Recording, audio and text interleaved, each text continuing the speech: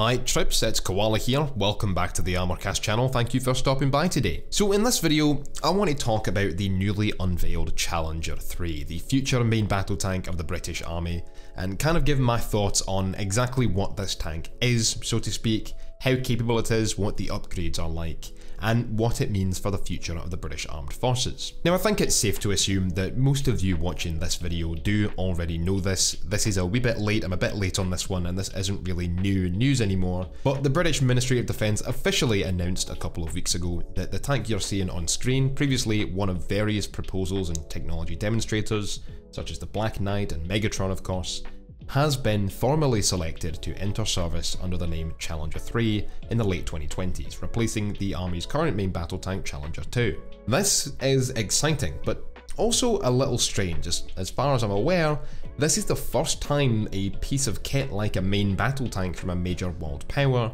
will be actively replaced by a newcomer in our sort of generation. Of course, the Abrams, the Leopard 2, T-90, these are all still going strong. We have talk of the Bradleys being replaced by the Griffin, but nothing set in stone yet. And while new vehicles like the Puma, the Boxer, the Terminator for Russia of course, as well as the T-14, and numerous others have cropped up. The US Marine Corps announced the retirement of its tank unit last year, for example. But off the top of my head, I can't really think of such an important unit type that's been replaced by this since Challenger 2 replaced Challenger 1. The 4th and 4.5th generation fighter jets have had upgrades and variants beyond counting, but the last to really be phased out of service entirely was the MiG-29. That is until very recent news regarding the F-22 Raptor, kind of sad to hear. So for the internet tank enthusiast generation, this is something we've only ever really read about and seen in documentaries and the history before our time, I guess. Most of us will have grown up during the life cycle of Challenger 2 and not really be able to remember a replacement effort like this. But now it is finally happening, and the only question remaining is this thing going to be any good?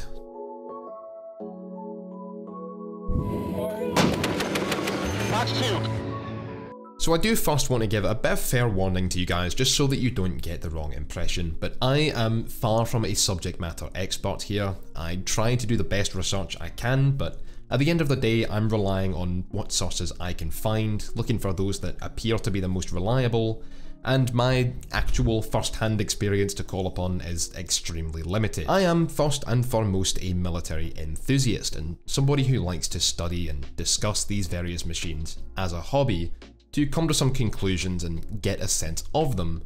And today's video is going to be more along the lines of what I think of the Challenger 3, what I'm seeing when I look at the information that has been published about this vehicle, what are my opinions of it.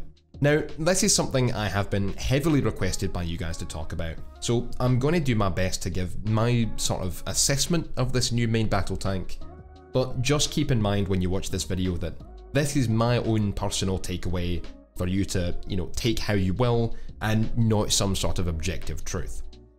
So with that out of the way, what are the facts? What do we know about Challenger 3 so far?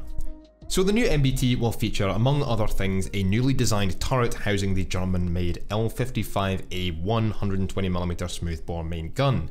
Yes, the Challenger is finally going smoothbore, which is something we'll talk about at length today. This means single-piece ammunition compatible with all NATO standard 120mm ammo, as well as blast door protection, increasing survivability greatly in the event of a tank's being penetrated. Challenger 3 will feature the latest generation thermal optics, both for the gunner and commander, which is very good, sorely needed, as well as engine improvements that reportedly raise its maximum on-road speed to 60 miles per hour.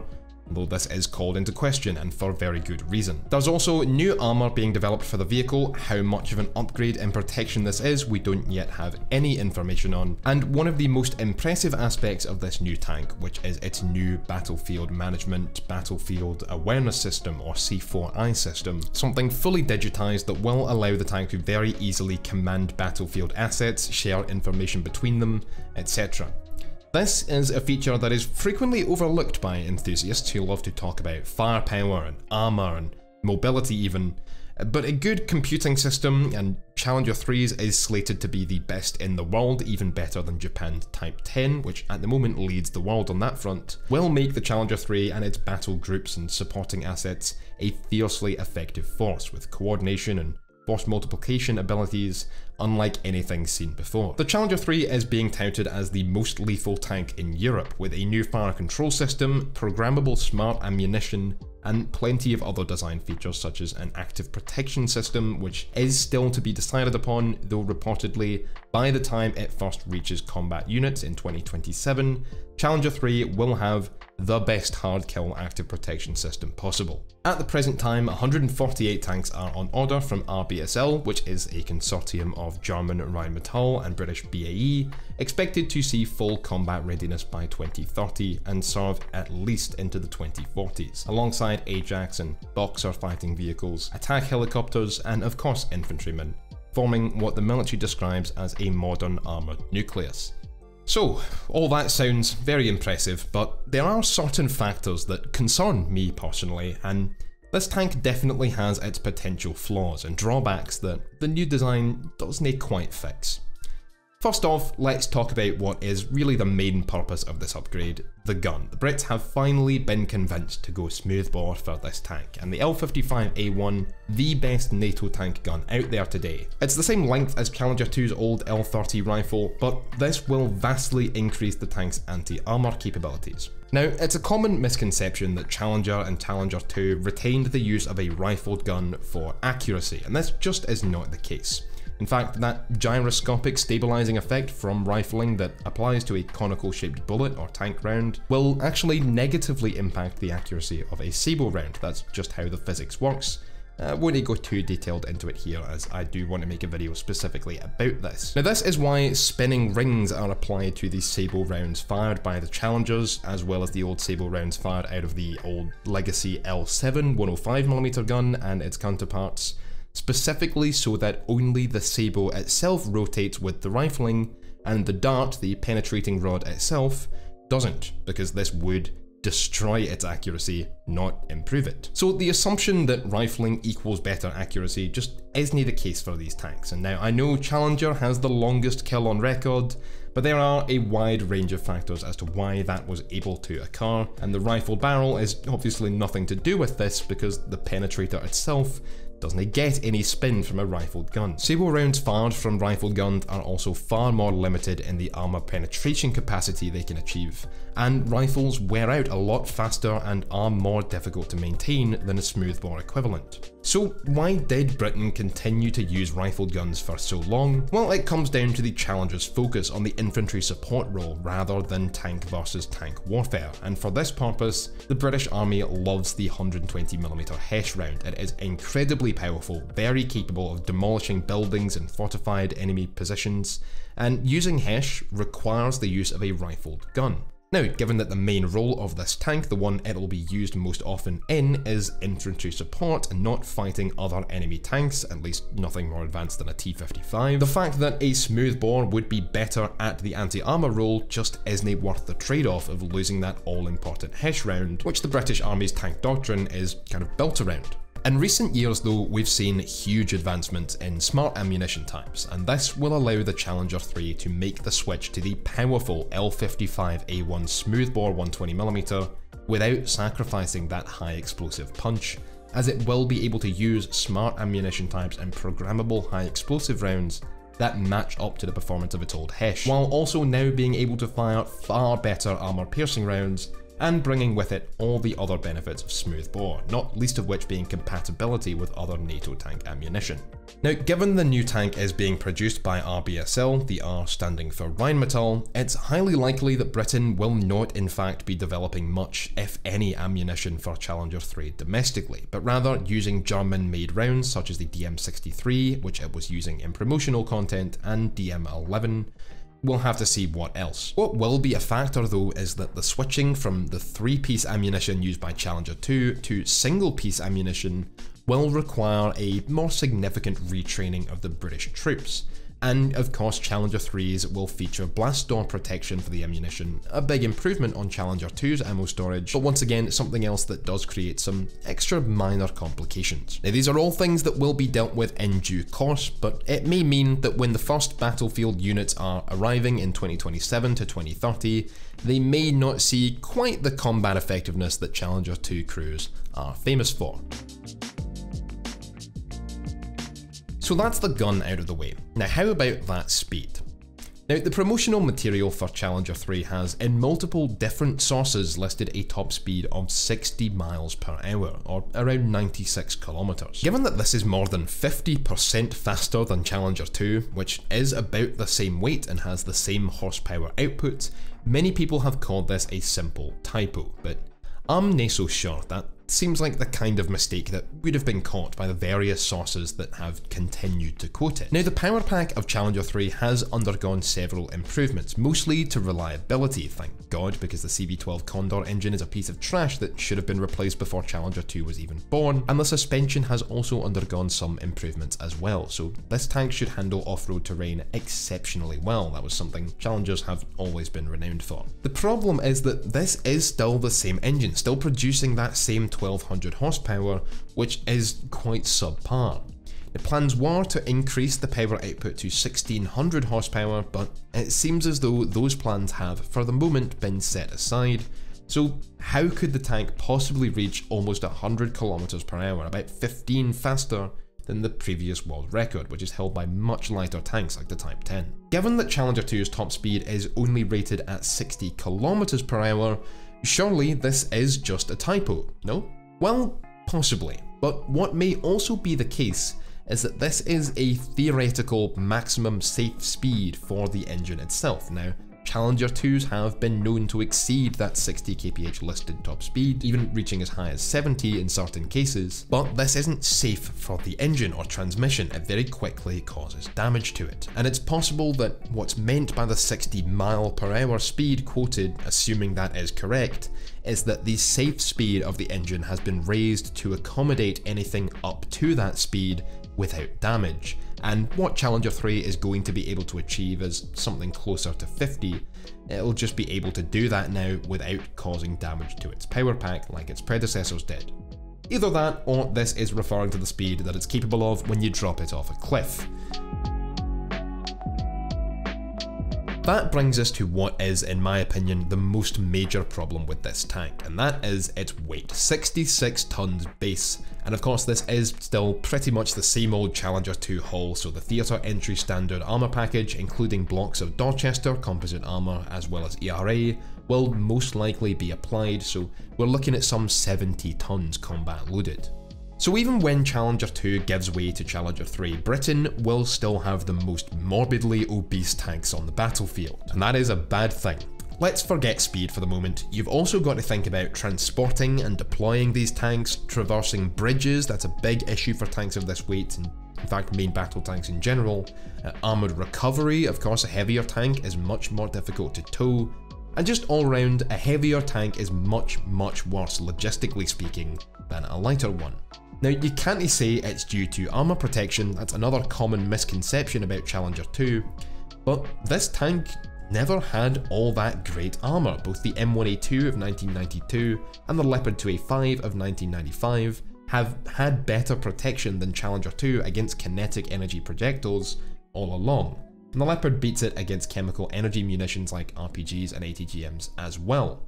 While Challenger 3 is stated to have some improvements to its armour, it's highly unlikely that this armour will match up to something like an M1A2C or a Leopard 2A7, given what is known about this type of armour. It just isn't possible. So we're talking about an extremely heavy tank, which is therefore much less versatile, without a huge amount of armour to actually justify that. And this is something I can't help but feel would have been worth focusing on fixing with this revision to the tank. Probably more so than the gun. Maintaining the rifled gun and Hesh round and redesigning the tank to reduce its weight down to the 50-ton range may have made for a better MBT to support the likes of Ajax and Boxer. Now at current standing, the Challenger 3 has no active protection system at all, no laser warning receiver, no radio or electro-optical jamming technology, all of which have been present on previous upgrade proposals and technology demonstrators like the Black Knight. And this is definitely a worry. Even now, active defense systems are becoming standard on tanks like the Merkava 4 and M1A2C with their trophy system. The T90 and Type 99 of course use soft kill active protection systems like Stora. The Armata series, the Afghanit hard kill system. Germany have developed their own APS for the Leopard 2A7 but are now looking at using trophy instead. The K2 Black Panther features a soft kill system with the K2 PIP variant featuring a hard kill ADS. And then you've got systems like Iron Fist for deployment on lighter vehicles like Bradleys. This is already taken over as the norm for fighting vehicles of today. In almost 10 years' time, the lack of any APS and especially a laser warning receiver on Challenger 3 will be seen as regressive at best. At worst, bad joke. Now there are plans reportedly to equip Challenger 3 with an active defense system before it reaches combat service, but that so far has not been finalized. Whatever option that will be, whether that's trophy or any hard kill system, or even a simple soft kill APS and laser warning receiver, is still yet to be decided, and that is a worrying factor. Challenger 3s may hit the battalions in 2027 not yet equipped with such protection, and if that is the case, then this tank is not going to stack up well against its contemporaries, really in any regard by that time. This is one of the main takeaways I have from Challenger 3. This is a tank being touted as a brand new tank. Of course, the name Challenger 3 rather than Challenger 2 LEP or Challenger 2 Mark II suggests this being a new vehicle. But it really isn't. This is an upgrade for Challenger 2, and that's how most, if not all of them, are going to be built. They will be rebuilt CR2s, not brand new tanks. What I'm seeing is that this really is an incremental improvement over Challenger 2, rather than an evolutionary one which we saw between the Cold War era Challenger 1 to the Challenger 2 in the 90s, or a revolutionary upgrade, the kind we see between, say, the Leopard 1 and 2. Yes, it upgrades the gun to the best NATO has to offer right now. Yes, it includes new internal systems, and very good ones at that. And yes, it does bring a laundry list of other upgrades, such as an independent latest generation thermal viewer for the Commander, for the Challenger 2 to lack that functionality in the late 90s through the 2000s, and even to this day, it never got added to serial production tanks, is just very poor, in fact somewhat of a joke. But Challenger 3 still sits up there as the heaviest of main battle tanks around without upgrading to a 1500 horsepower or higher engine, at least not at this point. Still uses a 4-man crew including a manual loader and still features the same armour layout, including the same large weak spot in the driver's viewport, given the hull's somewhat poor design that doesn't allow this weak spot to be closed up. So all in all, I feel like the so-called Challenger 3 is only really being called that because it's arrived about 15 years too late to be referred to as Challenger 2 Mark II, and had it been produced 10 to 15 years ago, it would have been seen as an absolutely fantastic tank, right up there with the best in the world. But given that this vehicle is only to enter full combat readiness conditions in 2030, I can't help but feel that this upgrade didn't go far enough. I can't really put it any other way. The move to the L55A1 smoothbore is certainly a good step, but with huge amounts of research and resources being put into development of larger 130 or even 140mm guns for the Abrams, Leopard 2, Leclerc, etc., all of which being paired with autoloaders, and these looking like the types of weapon systems that will be present on the future main battle tanks of all these nations. This surely would have been the perfect time for Britain to make a revolutionary step forward and adopt these cutting-edge features into the design of their future tank, establishing a trend rather than simply following one, and doing so rather late. This is something I've talked about with both Challenger 1 and Challenger 2 in the past, that Britain designed a great tank for the year in which they designed it, while other nations such as America and Germany were designing their own equivalents for the future, and the Challenger 3 seems to be no different. Britain hasn't learned that crucial lesson. Design the tank for tomorrow, not the tank for today, and lo and behold, the Abrams and Leopard 2 are still widely regarded as the top 2 tanks out there today, both substantially lighter and faster than Challenger and yet better armoured and protected with active defense systems for variants going forward. Only now are those tanks first made in the 70s finally looking at getting full replacement, although last I heard, the Abrams was now going to be formally produced in an M1A3 variant, rather than a completely new tank after all. The Challenger, however, only produced several years after those two contemporaries, gave way to the Challenger 2 after less than 20 years, and less than 20 later we're seeing a Challenger 3, which is only expected to serve into the 2040s, a mere decade after full combat readiness is expected, from a rather low number of less than 150 tanks. Combine that with the £800 million budget being set aside for this machine, meaning a cost of about £5.5 million per unit, over $7.5 million US,